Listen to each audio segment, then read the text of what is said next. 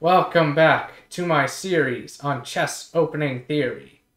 In this video, I'm going to be taking a look at the c4 sideline in the exchange variation of the French defense. So the French defense is when we have the moves e4, e6, d4, d5, and the exchange variation is when white now plays e takes d5 and black plays e takes d5. So the line I'm going to be looking at today is pawn to c4. But this is, in actuality, a sideline, as the moves knight to f3 and bishop to d3 are significantly more popular. And in fact, it's actually very unlikely that you'll see this move, pawn to c4, be played in this position, as generally when white plays the exchange variation, they're very happy with a draw, whereas the move pawn to c4 kind of takes on a fair amount of risk, as white is generally going to be left with an isolated queen pawn, which is going to be, very interesting, very double-edged, as while the isolated queen pawn would not have any neighboring pawns that can defend it, at the same time, the files surrounding it, as well as the diagonals of the square right in front of it, can very often be used for attacking. Isolated pawns are very double-edged and very interesting, and as a result, since they are interesting, you're unlikely to actually see this position from a normal exchange variation move order. Instead, this position is much more commonly seen from other move orders. For example, e4, e6, c4, d5, and if white wants to play the Korchnoi gambit, white could play c takes d5, e takes d5, and then queen b3. And I might cover this line in the week where I take a look at sidelines, as it is kind of a funny little line. But if white instead chooses to take with the e-pawn and black takes back with their pawn, as that's the most intuitive move, then the most common move for white in this position is to play pawn to d4, as white probably doesn't want black putting their own pawn on d4. And we would have the position from before. Yet another way in which the position can be encountered is if white plays the English opening, black plays e6, white plays e4, black plays d5, takes, same thing. So as a result, this line, coming from an exchange variation move order, is not one that I think you should usually worry that much about. It is pretty interesting, and it is certainly worth covering, but I consider this to just be a sideline. And there are not that many games in the database that feature it. So I did manage to find two very interesting games, though. Oh, and I'm going to cover them both in this video, as I'm worried that if I did two separate videos, then my audience, so you all, would get the wrong idea that this sideline, is more important than it actually is. So one video will be sufficient, and the two games in question are fairly short anyway. I'm going to put some timestamps in the video description, or chapters if you prefer, like using the seeking control in the video player here, and yeah. So for the first game, with the white pieces, we have Grandmaster Manuel Perez Rodriguez. Hopefully I'm pronouncing that correctly.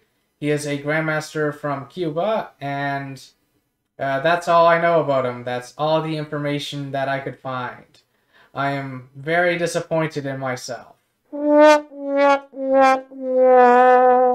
Anyway, if you do happen to know more information about white, then feel free to leave a comment on the video, just telling me some more about them or pointing me to a good resource. And with the black pieces, we have Grandmaster Surya Shekhar Ganguly, and he is a Grandmaster from India, and he is a player who has had a lot of success. He's won a number of prestigious events in both nationally, both in India as well as internationally. He like both individual events as well as team events, playing on the Olympiad, stuff like that, as well as winning the Indian National Championship 6 years in a row. Oh, so very cool stuff. He was also he's also a second for Vishy Anand back when Anand was, world champion. And most importantly for us, he is a very well-known practitioner of the French defense. So I'm very likely going to be covering at least one other of his games. So I'm looking forward to when I do that. And I'm also looking forward to talking about this game. And so this particular game was a blitz game. And it was a titled Tuesday game. So in September 15th of 2020, so fairly recent. And more information about the players and the event can be found in the video description and also maybe the comments of this video. So without further ado, let's get to the game. So white has just played the move pawn to c4, putting some pressure on black's pawn on d5. So black now played the move knight to f6, which is a very good move against, just about anything that white might play against you in the exchange variation. In this case, this move happens to not just develop the knight to one of its best squares, but it also happens to give black the option of taking back on d5 with the knight should that need arise, as very often against isolated pawns, very often you want to blockade them, and knights are especially good for that task. Anyway, white played the most common move, which is knight to c3, adding some more pressure to the d5 pawn, as well as the d5 square in general. And black played bishop to b4, just getting ready to castle kingside, developing the bishop to an excellent square, and, taking away some of white's pressure on the pawn, on d5. White now plays bishop to d3, which does kind of block the queen from the defense of the d4 square, but nothing is yet attacking it. And the purpose of bishop d3 is white wants to develop their knight to e2, where it will defend this knight, so potentially giving white the option to take back with the knight if they want that, and also defend the pawn. Knight to f3 has also been played, but knight e2 is most common. So black now played d takes c4, essentially laughing at the bishop on d3, saying, haha, you moved your bishop, you have to move it again, you have to waste a move. White takes back, black castles. White now plays knight e2, black plays knight bd7, getting ready to do something cool with this knight. White castles. Black plays knight b6, hitting the bishop on c4. White plays bishop b3, and black now plays pawn to c6. And we now see the true purpose of black putting the knight on b6, which is to help fight for control of the d5 square. White plays bishop to g5, fighting for control of this square indirectly by pinning the knight. Black plays h6, questioning the bishop, basically asking, what white's true intentions with this bishop are before continuing. Like, does white want to trade this bishop for the knight? Does white actually want this bishop on a different square? Or does white really want to maintain this pin? So white reveals that they really want to maintain this pin. Black plays bishop to e7, as the bishop wasn't really doing much on b4 anymore. White's move knight e2 kind of, repels that in a way. deals with that. So the bishop is now doing something more important on the e7 square.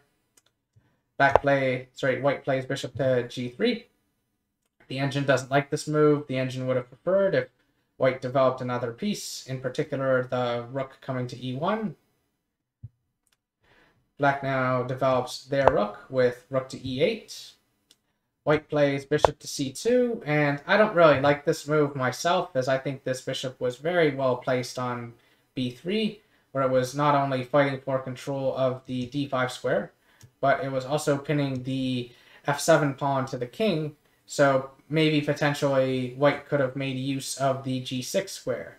Like, maybe white could have done something interesting like knight f4, knight g6, for example.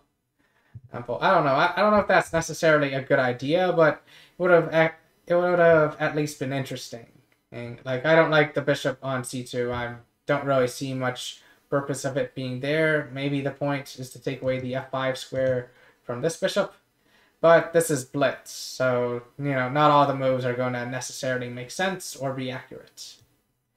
So black plays bishop to e6, and I do quite like this move, as I think this diagonal is very good for this bishop. It helps fight for control of the d5 square, which is very important. White plays knight to f4, hitting this bishop, but black just puts the bishop on c4, hitting the rook. White plays rook e1. Black plays queen d7, getting ready to bring the other rook into the game. Still fight for control of this square.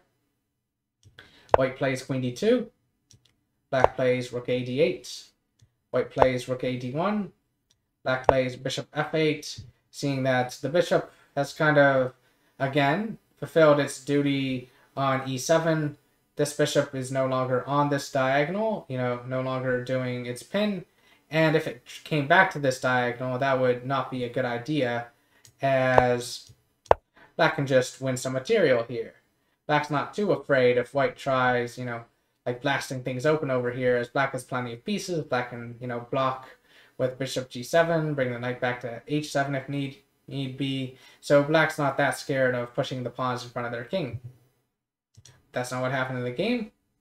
White played pawn to b3, questioning this bishop, asking what its, purpose is, what black wants to do with it. And black answered that question, saying that the purpose of this bishop is to occupy this nice diagonal, is to help restrict white's pieces. This is white plays knight to e4, and I feel that this trade is actually fairly good for black, as black now has the move pawn to g6, preparing not only the move bishop g7, which would bring this bishop back into the game, but also the move pawn to f5. Pawn to f5 was not possible before with the knight in the way, and the bishop is less good on g7 if the knight is in the way. Okay, so I think this trade mostly benefited black. White plays pawn to f3. Somewhere in the distance, Ben Feingold is screaming. And let's see. Pawn to f3, I think, is a very strange move. Maybe part of the idea might have been to bring this bishop back to f2, as this bishop is very awkward over here when it's being blocked by this knight. Right, but one downside of pawn to f3 is it does take away the f3 square from this bishop on e4. So I don't like it that much. I feel that this bishop is kind of this dark square bishop is just kind of moving around too much. It's just kind of a strange piece. And so black just plays bishop to g7. This bishop finds, a new purpose, hitting this pawn over here. White decided to push the pawn, playing pawn to d5. This was probably premature. I do not think that pawn to d5 was a good move, even though the engine doesn't mark it as an inaccuracy or anything like that. Black now plays c takes d5. White plays knight takes d5. And black plays pawn to f5. And if you want, you can now pause the video and try to figure out what white should do next. I will reveal the answer in 3, 2, 1. So, in this position, if you said that white should now play bishop takes f5, then congratulations, you are thinking like a grandmaster. Unfortunately, you are thinking like the grandmaster who lost that game. So, that's not so good. Yeah, the game ended with black playing g takes f5, and black is now just up a piece. White played rook takes e8, black played rook takes e8, and maybe white thought that they had the move knight f6 check, and black would take, but turns out that this queen is defended by this knight, so knight f6 check would not work. Black would just go into the endgame being up a bishop, being up this bishop. So, back in this position over here, instead of playing bishop takes f5, a better try for white, right? And it's understandable that white might, misevaluate or hallucinate certain tactics, stuff like that, as this is blitz. That stuff tends to happen very frequently. But a better try for white would have been knight takes b6.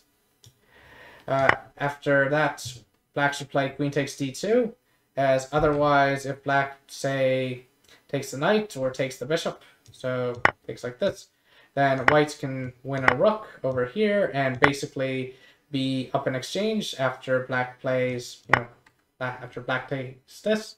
Like, it doesn't matter which way, black takes, if black takes this bishop first or takes the knight first, white would play the same set of moves, and white would just be up in exchange here. So as a result, best move for black would be to just take the queen, and after white takes back, let's see, best move for black. There are some important tricks here, of course. First, like if black now goes rook takes d2, this isn't so great because white can play, bishop here, check, and then take this rook. Okay, and of course, if the king comes over here, that's a very bad idea because king's just gonna get attacked, all that kind of nasty stuff. So as a result, it's better for black to instead just take like this. And then white wants to do this rook trade for two reasons. One is that this rook and this knight are both under attack at the same time. Another reason, of course, is that white does not want this pawn coming forward. So white would trade rooks. And then white would save their knight. And in this position, black should bail out with the pawns. And this is where I'm going to just stop the analysis, as this is just an interesting endgame where objectively believe that black is just very slightly better. Like if anybody has winning chances here, it would be black. But there's still a game to be played, and the reason why black is slightly better here is because black has the bishop pair, and also black's pawn structure is a little bit better, as these pawns are both isolated. They're a bit harder for white to defend, but there would still be a game to be played here. So that's why knight takes b6 was a much better try than bishop takes f5, which was most likely just a hallucination, something like that. So anyway, I hope that you enjoyed this game. I'm going to now go for a quick break and then start talking about the second game.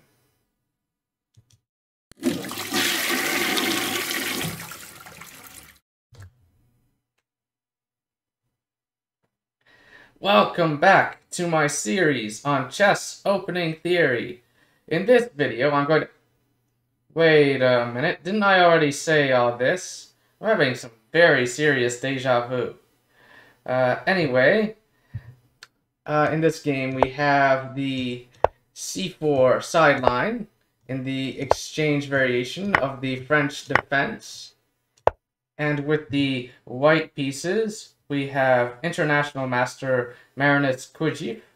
Hopefully I'm pronouncing that correctly. He is an IM from the Netherlands, and he has won the Dutch Chess Championship back in 1989, and he was also a bronze medalist in the chess Olympiad, and he also had some success in international tournaments as well, including btonze way back in the day. And with the black pieces, we have Grandmaster Victor Korchnoi, who is one of the greatest French defense players of all time. And the reason why I say that is because he is one of the greatest players of all time. But he was very well known for playing the French. And like many people would say, he was the greatest player to never become world champion. And I would certainly agree with that. But I would also say that Grandmaster Korchnoi was probably stronger than a lot of players who did become world champion. Because with a lot of them, they would become world champion once and then never again. Like, they would often never even really get all that close ever again. Whereas Grandmaster Korchnoi, oh man, he was very impressive. Like, he was very often the world champion challenger decade after decade after decade. That's crazy in my opinion. That's really, really strong. And so, anyway, sadly, Grandmaster Korchnoi is no longer with us. He passed away a bit over a decade ago. But we still have many great games by him to look at. And this particular game was played at the Tilburg tournament in 1992. And let's get to the game. So, as before, in this position, Black played the move Knight to f6. This is just a great move to play against just about anything in the exchange variation. And in this case, as I mentioned before, part of the reason is to give Black the option of taking back on d5 with the knight. White plays knight to c3. Black plays bishop to b4. And in this position, White now took the pawn. And this is a very rare move. This is not a move that is seen very often, and I think there's a very good reason why. I think this game is the reason why. I think grandmasters saw this game and were like, oh, yeah, okay, we're not going to play like that. We don't like what happened here. So, before continuing, I thought I should just very briefly mention that if White plays the move bishop to g5, the best move for Black is to not actually worry about this pawn, since basically Black wants to get ahead in development. And like here, in this position, if White goes pawn grubbing, like playing bishop takes knight, queen takes bishop, and then takes this pawn, if you want, you can now pause the video and try to find a really strong move for Black. Like, there are many good moves for Black here, since Black is just ahead in development, and these pawns are probably going to fall. But there's one move here that is quite a bit better than the others. So I will reveal the move in 3, 2, 1. The move would be the move pawn to c5, which is just a very nasty move. As it strikes in the center, tries to open things up even more. This king looks very silly.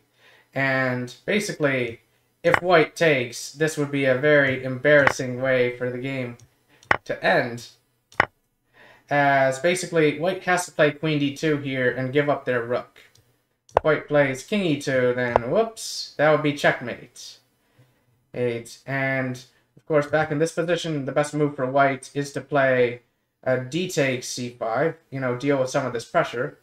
But part of the problem with that, of course, is just that look at how many pieces Black has in the game, whereas look at how many pieces White would have in the game. But this is not what happened in the game. This is not what happened in the game. I just thought I should mention, what to do against bishop g5. The book where I originally got this game from also mentions it, that book being The French Defense Move by Grandmaster Damien Lemos. And I thought, yeah, that's a very cool thing to mention, just how Black should be prioritizing just getting ahead in development and then not worrying too much about pawns, as king safety is much more important than material. Anyway, so White now played pawn takes d5, and Black took back with the knight. Right, this is just a really good square for the knight to be, just right in front of the isolated pawn, blockading it and blocking the diagonals surrounding the pawn, and also adding some pressure to this knight over here. So overall, just very nice square for this knight to be. White now played bishop to d2, black castled kingside. White plays bishop to d3. Another very quick thing to just mention is that if white plays bishop to c4, trying to harass this knight, trying to get it out of here, black would just play knight to b6, hitting the bishop and also hitting this pawn. So bishop to c4 would just drop the d4 pawn. So that's why bishop to d3 was played. And in this position, black has a very nice move, just pawn to c5, striking at the center, like we mentioned before, in that other potential line that could happen. And in this position, this is where white really starts to go wrong. White starts pawn grubbing. White's like, ooh, free pawn, yummy, yummy, yummy. But I'm going to kind of forgive white since this is an old game, but we're kind of, like, over time, we kind of learned the value, we learned more the value of king safety and piece activity. Like, white really should just be going knight e2 and just castling. White does not have time to be grabbing pawns. Like, black doesn't even take back immediately. Black takes this, just getting rid of the defenses surrounding white's king, as black wants to now attack. Now here, the move that black played is okay. The move that black played was knight d7, and this is the second best move. But if you want, you can pause the video and see if you can find the best move for black to play in this position. As, you know, black can get fairly aggressive here. I will reveal the move in 3, 2, 1.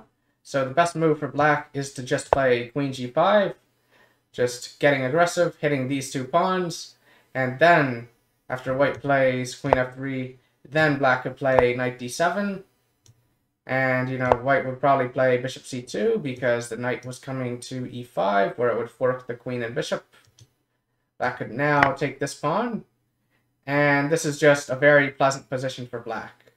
A sample continuation would be something like knight e2, bishop to g4, or the queen has to come to e3 because otherwise one of these rooks, probably this one, would come to e8 and just stop white from castling forever. Black is happy to do this queen trade as white's pawn structure is just awful, just terrible pawn structure. Black would play rook f8, just develop the rook, put pressure on the pawn. White really has only one way to save it, which is with the king. Black could play rook e5 and just double up. And white would play knight d4. Now this is just a sample line. This is what could have happened if black played queen g5. And overall, I would say black is quite a bit better here. Like, black's doing very well, just much more active pieces, much better pawn structure. Black is very happy. But that's not what happened in the game. Instead, black played knight d7, which is a fine move, just trying to develop this knight. White plays pawn to c6, you know, trying to maybe damage black's pawn structure a bit. But white really needs to castle. So black plays knight c5. Black does not play knight e5, as black might want to use this file for their rook, so knight c5 makes a fair amount of sense. White does not want to lose their bishop, which is currently under attack. White plays bishop to c2. Black plays rook e8 with check. White plays knight e2. And black plays queen e7, saying, oh, no, no, no, you're not castling. No castling for you. If white now castles, then, ooh, a free knight. That's better than a pawn. I want that. Yum, yum. So instead, white doesn't really have a way of adding an additional defender to this knight. Right? Like, it would just be way too slow. So white instead breaks the pin with the move king to f1. But this basically forever surrenders castling rights. Black now takes this pawn, as black is getting ready to develop their bishop. White plays knight to d4. Black plays knight to e4. improving the position of the knight and also targeting this pawn and also potentially targeting this pawn as well. White plays knight takes c6, now grabbing more pawns. I guess white figures, well, I'm pretty worse on the board here. I might as well just try to grab pawns and maybe I can somehow get a win from that. Black plays bishop to a6 check, which is not the best move according to the engine, but honestly the difference between -5 and -3, it's not really that big. It's basically just winning and still winning. Like, the best move according to the engine is queen to c7, but it's actually very tricky to see why. So I'm not even going to go into why queen to c7 is better, because it doesn't really matter. Bishop to a6 check is more intuitive and is fine. White plays king g1, because king going to e1 would be suicide. Black plays queen c5, attacking the knight and attacking the pawn, and also improving the position of the queen, and in particular attacking this pawn. Things are getting quite nasty here. So white has to bail out and trade their bishop for the knight. Right. And here in this position, white played the move knight to b4, but they should have played knight to d4 because this knight belongs on f3. In general, f3 is a very good square for the knight to be as a defensive resource when you've got a king that's castled on the king side, or in this case, king on g1. The reason why, like in this particular case, the reason why the knight is very good on f3 is because it will defend the e1 square, which is going to be a target that black is going to be going after. But instead, white played knight to b4, and, white is attacking black's bishop, but black doesn't care. Black's like, yeah, you can have that bishop, it doesn't matter. I care more about, peace activity and, king safety. White takes the bishop. Black takes the pawn, threatening rook e1, which would not just win material, but it would also be checkmate. So white has only one move that gets out of both threats, which is king to f1. Black plays queen c4 check. White goes back, only move that white really has. And black takes the knight. And this move is okay. But it's not the best move. It's not the best way that black could have continued. According to the engine, a much better approach, is to play rook e2 with the idea of putting the queen on b2 and, basically going for checkmate. Like, white is up a knight, but the knight is kind of useless. It's all the way over here where it can't really do anything. And so white would most likely play rook b1 here. Black could play rook d2. White could play queen f3. Black plays queen c2, hitting the rook, and also lining up the queen with this rook. Would have rook a1, and then rook d3. And then there isn't really a nice way for white to keep everything together, as basically these threats are just very, very nasty. Like, for example, if white did try, like, maybe queen h5 or queen g4, something like that, then black in this position is going to check really quick. That could just continue with queen b2, and there isn't really a nice square for this rook to go to. So, like, white could try maybe rook d1, but then there's a really, really cool move by black, which is queen b5, and this basically threatens to win the rook with discovered check, also threatens the queen, and there isn't really any nice way for white to keep everything together here. Like, white basically has to give up their queen. But this is not what happened in the game, and it is very hard to see this far ahead. So I don't really blame black for missing, like, this potential sequence. Another thing that could happen way back in this position is white could play knight b4.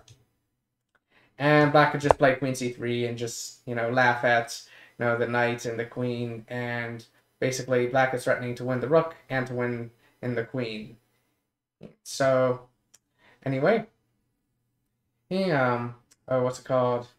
Back in this position, black played queen c4 check. White played king g1. Black took the knight, just keeping things simple. Well, like even super grandmasters, even they will often try to avoid things getting too complicated. Like in this position, black knows that they are better, that they can still play for a win, that white doesn't really have much counterplay here. Whereas in the other position, there's always a chance that black messes something up. So anyway, in this position, white makes some luck with the move pawn to g3. And the engine would have preferred pawn to h4, hiding the king, like trying to hide the king on h2. Which, does make some sense. But it's still a difficult position for white to play. Black plays rook e2, putting this rook on the 7th rank, where it is very strong. White plays queen d7, going for some active counterplay, hitting this rook, kind of tying this rook down to the defense of this rook. And here black plays queen f6, targeting both this rook and this pawn, but the engine seems to prefer queen b6 instead.